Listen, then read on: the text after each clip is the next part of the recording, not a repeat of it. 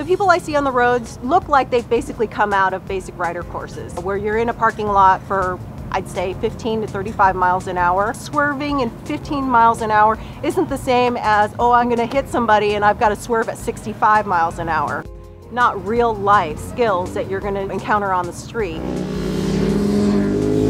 The amount of people that are dying because of motorcycle accidents, just sole accidents from themselves, isn't surprising because they've only gone through basic rider courses. It's not real world, everyday, out there riding in traffic or with obstacles coming at you. You've got dogs, you've got kids running across the street, you've got things that you have to avoid.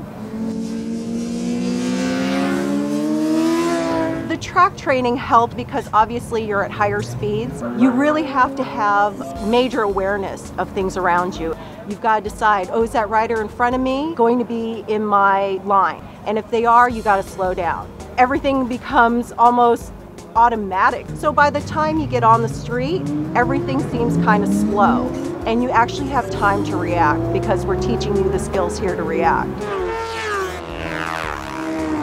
I think people think that track days are too expensive, and honestly they aren't when you consider the fact that it is an investment in yourself, and you have to think about the people that are involved, your families, your loved ones.